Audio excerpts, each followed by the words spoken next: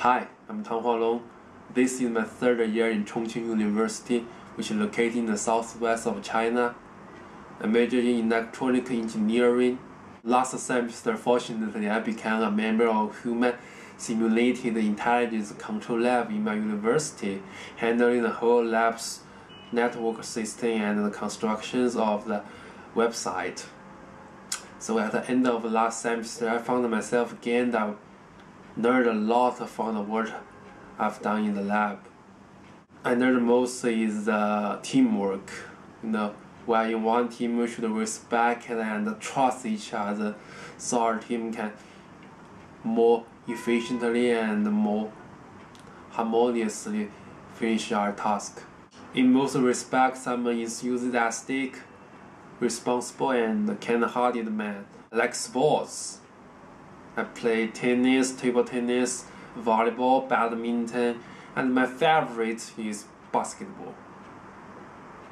In summer 2009, as the only Chinese, I attended the NBA superstar Dwight Howard's basketball camp in Orlando, Florida. That was a really unforgettable experience in my life. He's so tall, with muscles around his bodies, and he's just like a beast in front of me standing there. He talked to me. Yao Ming is my brother. She's so funny. At the end of the camp, I was interviewed by a local television, and that's really amazing for me. This is my first interview in my lifetime. So, talk about the reason why I want to work in America in summer.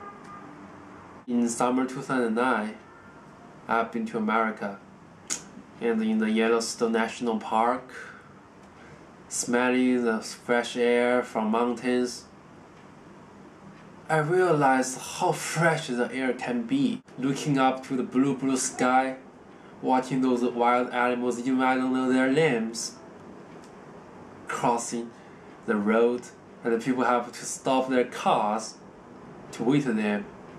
And at that moment, I felt what a beautiful and wonderful world it is.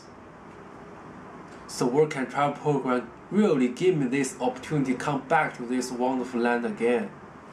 I really want to meet different people from different countries with different backgrounds, and I like to make friends with them. So I'm sure with my hard work, I will have another exciting, wonderful, and unforgettable experience in America again. Thanks for your time.